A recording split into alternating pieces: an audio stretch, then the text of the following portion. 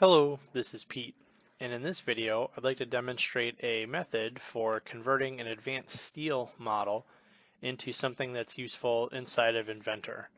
So just to warn you, there's no direct link currently between advanced steel and Inventor. AnyCAD doesn't work, so this process will create a standalone one-off model, but it is an effective way if you have to design supporting systems to a steel structure.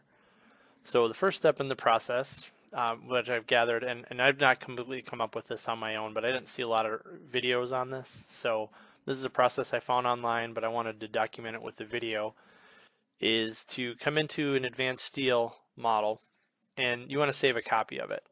So that's this version here. And in this copy, oops, trying to zoom in here. There it is. In this copied version, then you would want to use a command to convert it to AutoCAD solids. That's kind of the first thing. And it's this ASTOR explode to ACIS command. Now I've already run that, so I don't have to run it again, but that will take this advanced steel model and convert it into AutoCAD solids that you can utilize. And then once you've done that, and it's read only because I have it open in my other AutoCAD. And inside of here, you can see there's a lot of data in here. So what I would recommend is getting rid of stuff that you don't need. So things like, I've already deleted some of the fasteners. I'll grab another fastener here. Oh, nope, I'll zoom in a little bit more, then grab a fastener. And then you can do the select similar. It grabs all of them, and then I can press the delete key, and it removes them. So, I mean, you can remove anything that you don't really need. Like if I just need the structure, I can get rid of all these panels, etc. The connecting clips. You get the idea. It's all solid geometry now. So whatever is not going to be necessary, you could get rid of all of those types of shapes. So it's completely up to you. I'll leave that for now. And then the next step in the process is you could either convert it. There's a step out.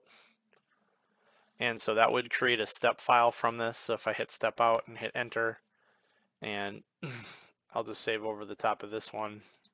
Shouldn't take more than just a few moments.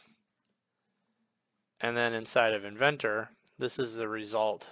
So this is a previous version. So just to show you what it looks like with the new version, it doesn't take terribly long. I can hit open here, and there's my Pete step. Hit open.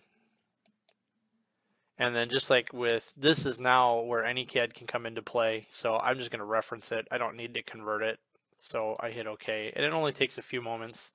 Relatively quick process here because it's a lot less. When I got rid of all those fasteners, it went from about 47 megs down to about 18, 19 megabytes. So yeah, getting rid of stuff that you don't need is really helpful. And there is our solid model in Inventor. And we can, of course, design other supporting structures around it. All the fasteners are gone, which lightens it up. Even that panel I got rid of. So like I said, cleaning it up in AutoCAD is very beneficial. So that's the process for getting it into Inventor. I hope you found this helpful. If you have any questions or comments, let me know, and have a blessed day.